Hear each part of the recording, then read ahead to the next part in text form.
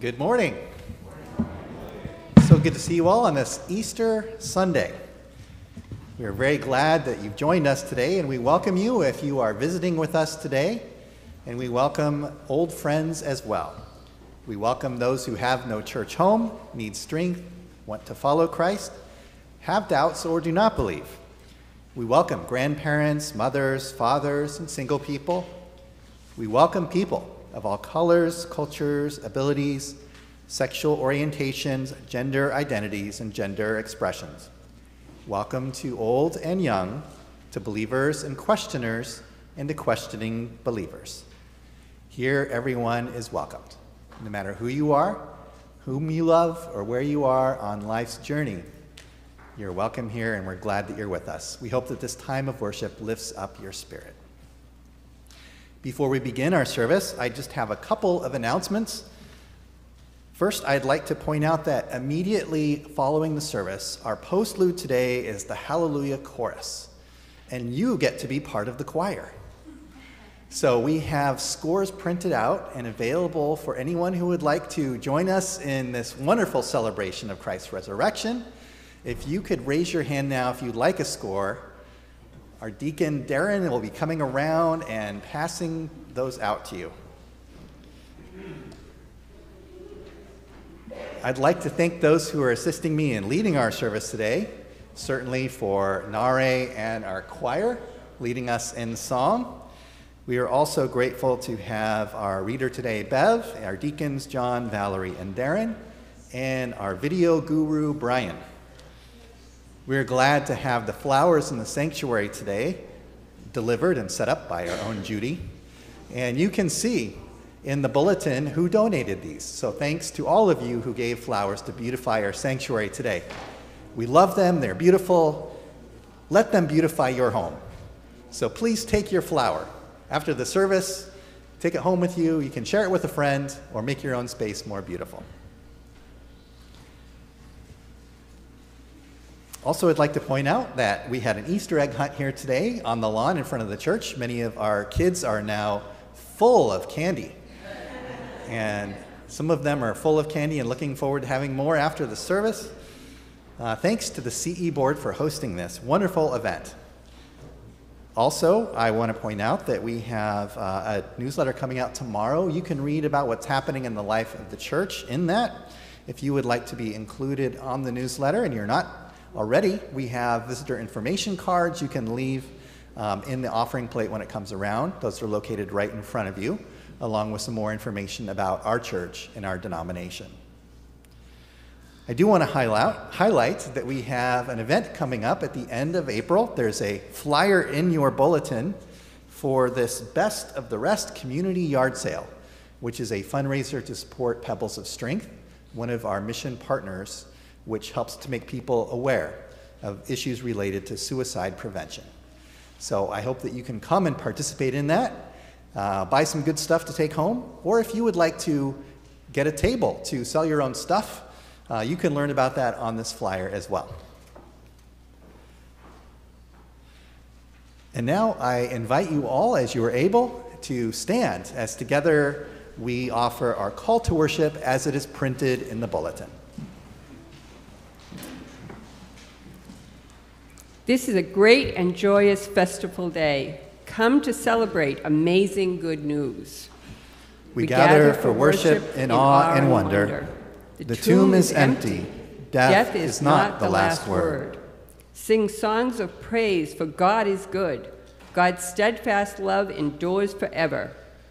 God has answered our prayers with salvation. Jesus Christ is alive, and we too shall live. Open your hearts and minds to the risen Christ. You are greeted by name and welcome here. This is the day that God has made. Let us rejoice and be glad in it. And now please join me in the unison prayer of invocation. We greet the dawning brightness of this special day with hopes renewed. We have known grief and sorrow, loss and tears, fear and failure. Meet us here, living Christ, for we need this time of resurrection. We need your healing presence. We need your word of greeting that welcomes us into the community of faith in spite of our doubts and faithlessness. You are the great teacher. We have come to learn from you. We want to be your disciples. Amen. Our first hymn today is from the Black New Century Hymnal, number 240, Jesus Christ is Risen Today.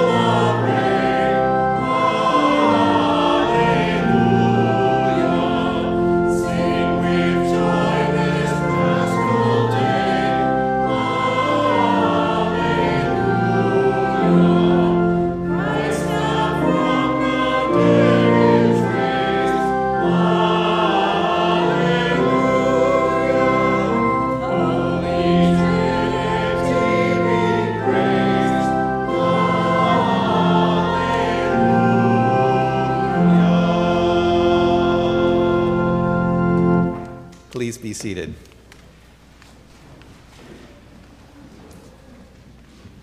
The Apostle Paul wrote to the church in Corinth, "I handed on to you as of first importance what I in return had received, that Christ died for our sins."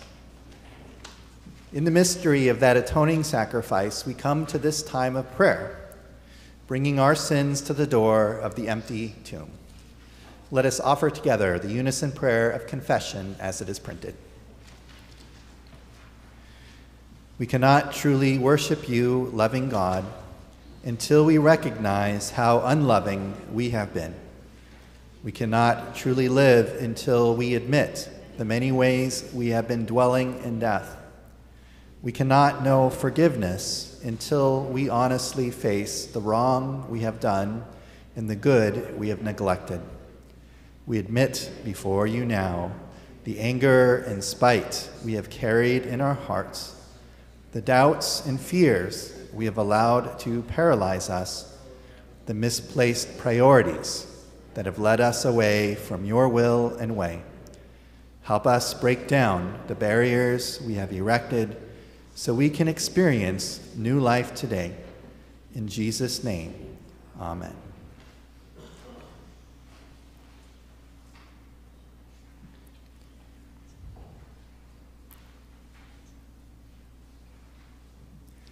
Your friends, hear this word of good news.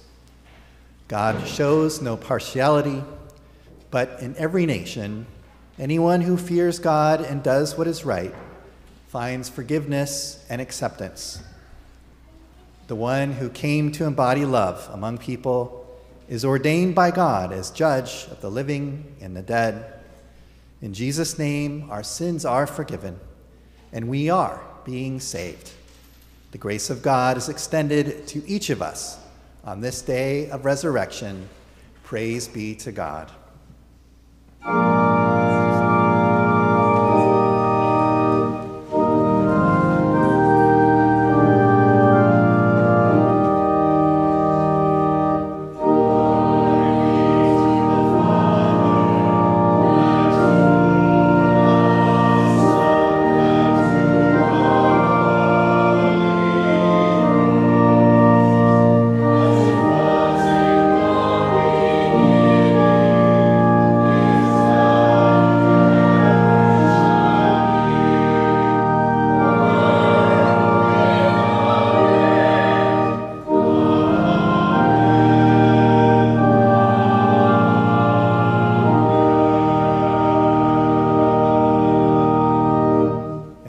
Reconciled to God, let us be reconciled to one another.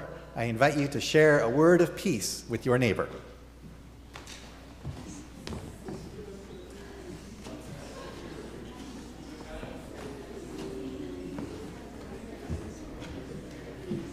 And as you're all sharing peace, I invite our kids to join me up front for this morning's children's message.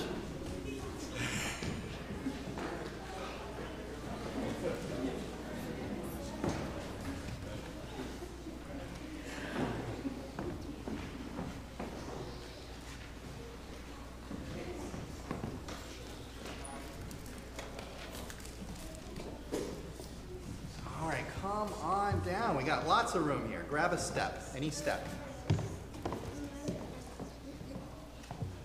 So, I love watching Sesame Street still. And one of my favorite things is one of these things is not like the other. How many of you have seen that one? Anyone? No? You have? Have any of you? All right. So we're going to do a little game. One of these things is not like the other. I need your help. I have 3 items for display right behind you here. See those items?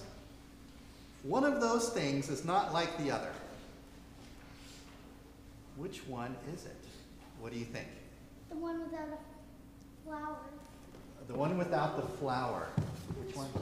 Oh, this one. Because these ones are grown. That one's dead. That's not very nice, is it? Oh, it is dead. Yeah, it's sad. This is not one of the ones that Miss Judy brought and set up for us here. This is something from 2 years ago. These are one of the tulips from 2 years ago that I took home and I stuck it in my garage and I forgot about it. I was going to let it dry out a little bit and then plant it in the fall because that's what you do with these. You can take these home, let them dry out, and then actually plant them in the fall, which is kind of fun. And what happens if you plant them in the fall? Hopefully they bloom again, right? So even if I let it dry out like this and it got all shrivelly, ugly like these are, and I'd be left with something like that, I could take this little bulb here, this part, stick that in the ground in the fall, and in the spring, out would pop out one of these flowers again. Pretty amazing, isn't it? That big flower can come out of a tiny little bulb like that. Well, that's about no, not to see. Yeah, so, it's amazing that you can take something that seems so shrivelly and lifeless like this, and it can make one of those beautiful flowers like we have here. It's almost like a miracle, isn't it? Yeah. It's amazing things. Today in church we're learning about how God does that in our lives too. God takes things that might seem kind of shrivelly and dead and makes them full of life and makes them bright and joyous and energetic so that they run around. This is what God wants of us today, is to recognize God's life in us, the gift of life that God gives us, so that we can be full of joy and run all over this planet, celebrating the good news of God's love. So today, let us think about that, how we can be like these flowers here, sprouting forth beautiful things, even as the world might feel like kind of shrivelly and old. Let's pray. God, we thank you for giving us signs of new life all around us, that you plant within us things that bloom and help us to sprout and be beautiful in this world, and help us to share with joy that news that you are doing good things in our world. We pray all this in the name of Christ, whose resurrection we celebrate today. Amen. All right, thank you for joining me up front. Now you can go back with your families.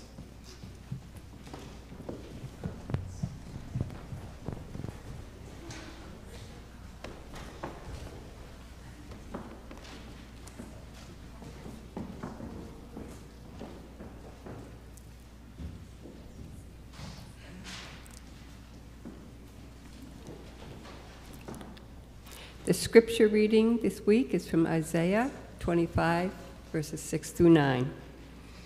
On this mountain, the Lord of hosts will make for all peoples a feast of rich food, a feast of well-aged wines, of rich food filled with marrow, of well-aged wines strained clear. And he will destroy on this mountain the shroud that is cast over all peoples, the covering that is spread over all nations. He will swallow up death forever.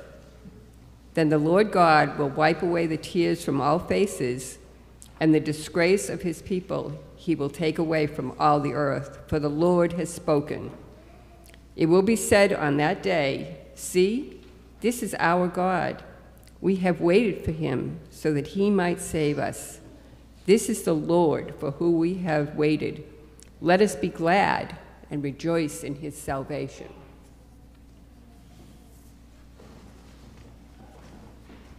Thank you, Beverly. Our gospel lesson today comes to us from the Gospel according to Mark, chapter 16. When the Sabbath was over, Mary Magdalene and Mary, the mother of James, and Salome brought spices so that they might go and anoint Jesus. And very early, on the first day of the week, when the sun had risen, they went to the tomb. They had been saying to one another, "Who will roll away the stone for us from the entrance to the tomb?" When they looked up, they saw that the stone, which was very large, had already been rolled back. As they entered the tomb, they saw a young man dressed in white, sitting on the right side, and they were alarmed. But he said to them, "Do not be alarmed. You are looking for Jesus of Nazareth, who was crucified. He has been raised. He is not here. Look, there is the place they laid him. But go tell his disciples and Peter that he is going ahead of you to Galilee. There you will see him, just as he told you." So they went out and fled from the tomb, for terror and amazement had seized them, and they said nothing to anyone, for they were afraid. These words are breathed into us by the Holy Spirit. Thanks be God.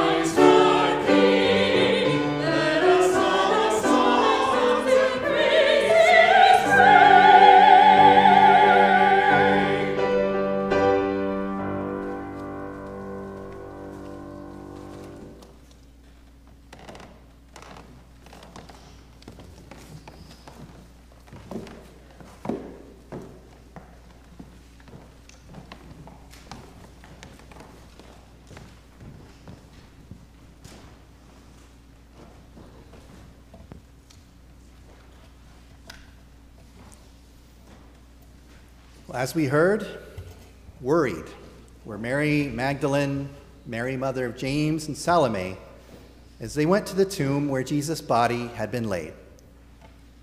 They'd gone there at dawn on the Sunday morning after Jesus' crucifixion so that they could anoint his body with embalming spices. As they went, still stunned and stricken with grief, they were worried that no one would be there and able to roll away for them the great stone sealing the entrance to the tomb. Upon arriving there, their worry was turned to alarm when they saw that the stone had already been rolled away. And inside the tomb was not the body of Jesus, their teacher and friend, but a young man dressed in an angelic white robe who delivered to them a divine word for them to not be alarmed. For the one that they had been seeking, the one that they saw be crucified with their own eyes, was no longer there, but that he had been risen, and that they should go and tell Peter and the disciples that they would all meet Jesus again in Galilee. Going out of the tomb, they fled from the scene, stunned by amazement and terror. The final word of the gospel, according to Mark, is that the stunned woman left there and, in fact, did not say anything to the disciples or to anyone else, for they were frozen in fear. This gospel of Mark, likely the first to be written, ends here, with Jesus' grieving and devoted friends being worried, alarmed, amazed, terrified, and afraid. You may notice, missing from the story are scenes of the resurrected Jesus appearing to his disciples and sharing with them comforting words, of Jesus displaying his wounds to dispel his disciples' unbelief, of him sharing a meal with his friends, thus restoring them to fellowship and proving that he had resurrected in body. Missing is Jesus' commissioning of them to go and make disciples of other people, and of his glorious ascension. Now, the story in Mark ends right here, with the three devoted women running away from the tomb, terrified, amazed, and fearful. Later writers attempted to correct this unsatisfying conclusion by adding their own endings. Many of our Bibles include two of them. One is appropriately named the shorter ending of Mark, and another is called the appropriately named longer ending of Mark, although neither was original. And it's also likely that the writers of both Matthew and Luke, both of whom incorporated almost all of Mark, also attempted to finish the story and so correct the record with their own writings. But I think it is good for us to consider today the Gospel of Mark just as it ends, even without the Hollywood ending. And so we are left with three followers of Jesus running away from the empty tomb and running away from the good news that Jesus had risen, not rejoicing nor excited to share the good news, but fleeing silently, alarmed, amazed, and fearful. I believe that those of us who hear and read this gospel are meant to recognize ourselves in these and all the other followers of Jesus in Mark, who from the gospel's beginning to its ending are alarmed and fearful, amazed and faithless, misunderstanding and bewildered, just as we are. We can identify with the fearful Marys and Salome as they ran from the empty tomb, We should all imagine ourselves in their place, ready to go and form the next chapters of the story, ourselves, through our own living. Even though we might be amazed beyond belief, or alarmed at the state of things in the world, or afraid of doing something about it. Well, having heard the report that Christ has risen, what will we do in this moment?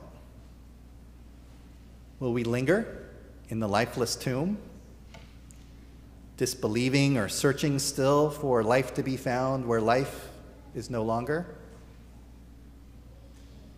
Or will we go out from the tombs and go away from the places that keep us trapped from experiencing life? Will we be silently stunned when we witness the amazing miracles of God? Or will we share with joy the good news that we witness of resurrection power being seen all around us, transforming us? Will we remain fearful and broken by the dreadful brokenness in the world? Or will we have hope that God can take even this violent, broken place and breathe new life into it? Dear friends, on this Easter Sunday, let us recognize in the empty tomb a cause for celebration. For death and decay do not win, and Christ's way of living in love remains unconquered. Let us sing, therefore, hallelujah. Let us turn away from the tomb and go joyfully to gather others to journey with us to better places, to where Christ calls us, that we might go and experience together new miracles of resurrection life and be part of that story as we work to create resurrection life in the world around us. Today, let us go and write new chapters of this gospel story. Chapters full of hope for a better, more loving, and life-filled world. So what wonderful stories will we create today? Let us write new ones today, tomorrow, and all the days before us, for that is our calling, friends. Amen. I invite you to join with me in responding to our call to embrace resurrection life as we sing our next hymn from the Pilgrim hymnal, the red one, number 180, Alleluia, Alleluia, Hearts to Heaven. Please stand as you are able.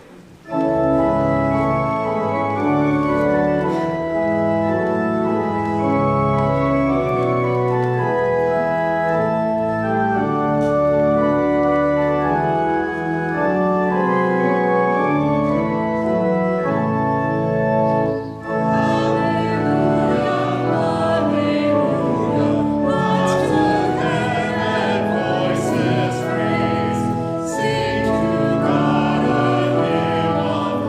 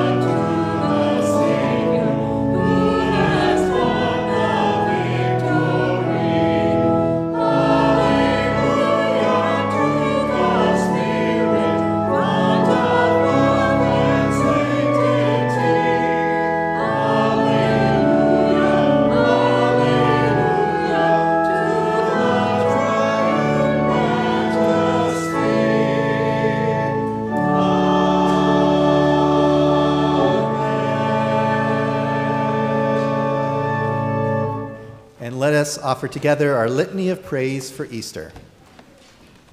When everything was dark and it seemed that the sun would never shine again, your love broke through.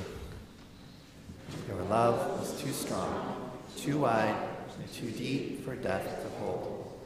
The sparks cast by your love danced and spread and burst forth with resurrection light.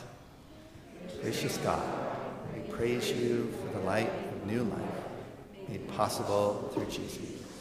We praise you for the light of new life that shone on the first witnesses of resurrection. We praise you for the light of new life that continues to shine in our hearts today. We pray that the Easter light of life, hope, and joy will live in each of us this day, and that we be bearers of that light into the lives of others. Amen. Please be seated. And we do share God's light with one another. We lift up one another in this community through our support for each other always. We do so by caring for one another and by bringing to each other our joys and concerns to bring to God in prayer. Does anybody have a joy or concern that they would like to share with the congregation this morning for us to be keeping in prayer?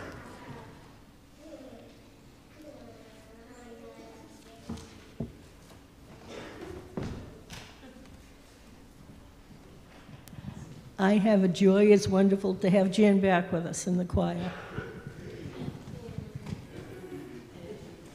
Jan back with us, flanked by a couple of newish singers. Does anybody else have a joy or concern today?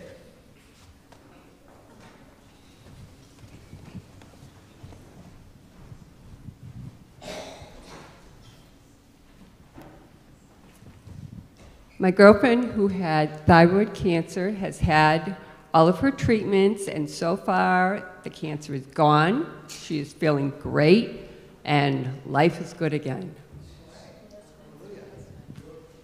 Very good.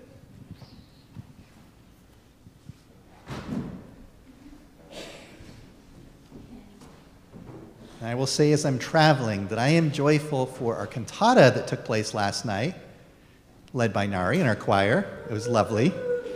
Definitely worthy of a woohoo. If you are unable to be here, you can see it online. It's still saved and streaming on our website and YouTube channel, so check it out. Definitely will bring joy to your spirit. Our dog died and we got a new dog that's a good doggy. She used to be a crazy one, but she cranky. And I will pray for your embarrassed sister. Now, we are grateful that you got a new dog that is full of joy, maybe not crazy, but full of joy, full of joy.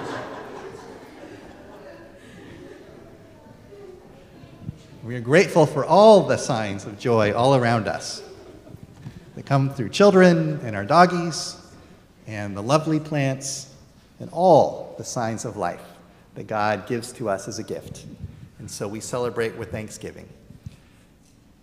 And I invite you now to join with me in a spirit of prayer.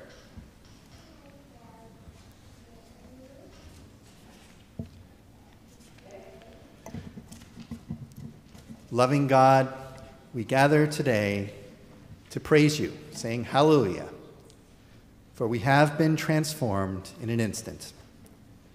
Your love resurrected Jesus, defying sin's grasp on us, and today we claim the power of life over death, of delight and joy over pain, and of freedom over oppression. And we give you thanks for empowering us today that we may live as your resurrection people and bring your joyful news to all. In the blessed hope of the resurrection, we pray to you, giver of life that does not perish, asking that by your grace you would raise us from death to life. Life-giving God, we pray for the church. May we be a witness to the good news of this day, that Jesus Christ is risen, and that his love and life are extended to all. By your grace, O God, raise us from death to life. Life-giving God, we pray for the world. Destroy the shroud of death and destruction that is cast over the nations and people of earth. Spread out your feast of plenty and peace for all. By your grace, O God, raise us from death to life. Life-giving God, we pray for this community and all the places where we live.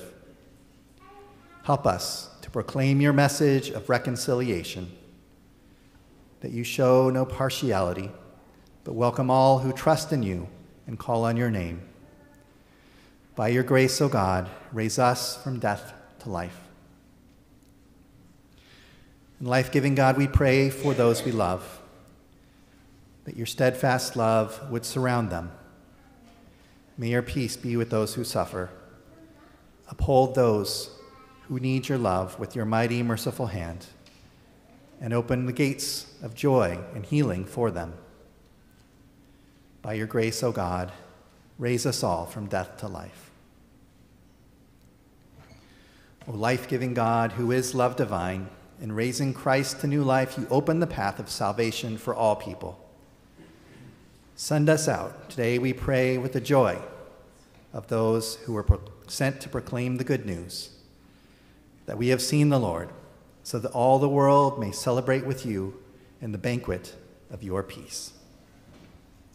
We pray these things with joy in the name of Christ, whose resurrection we lift up today in celebration, as we say the prayer he taught us, saying, Our Father, who art in heaven, hallowed be thy name. Thy kingdom come, thy will be done on earth as it is in heaven. Give us this day our daily bread, and forgive us our trespasses, as we forgive those who trespass against us. And lead us not into temptation, but deliver us from evil. For thine is the kingdom, and the power, and the glory forever. Amen.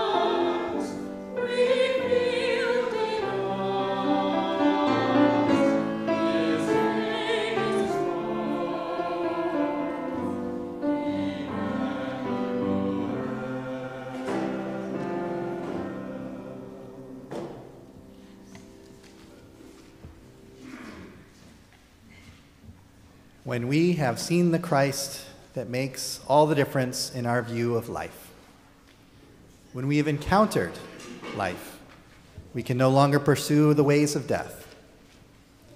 When we realize how much we have received by a loving God, our gratitude pours forth in eagerness to share the good news with the world. And in that spirit, we will now receive this morning's offering.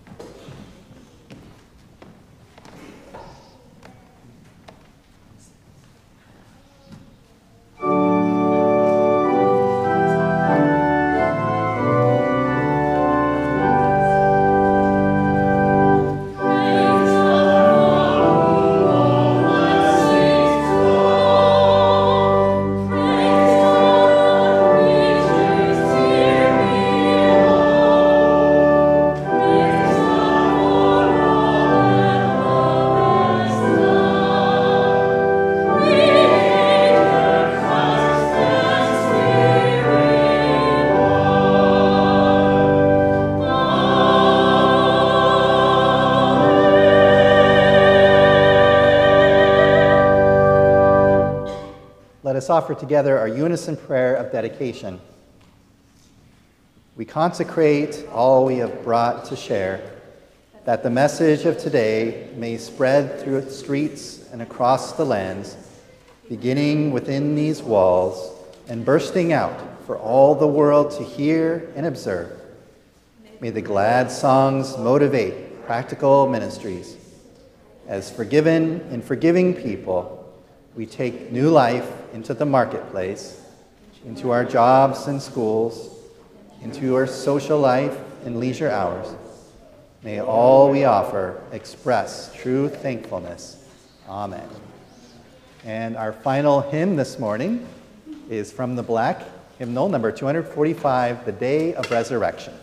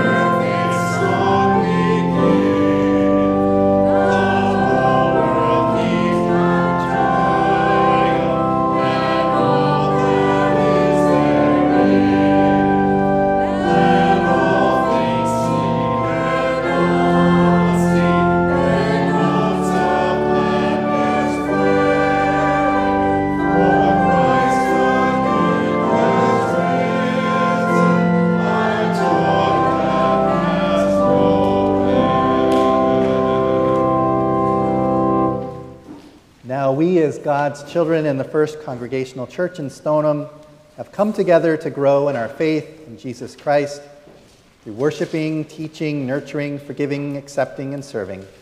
We share God's love and joy with each other, and so we go now to share God's love and joy in our community and with the world. And as we go and witness to God's resurrection power as shown in Christ, may God, who is our Creator, may Christ, who is our Redeemer, and may the Spirit, who is our Sustainer, go with us and grant us peace. Amen.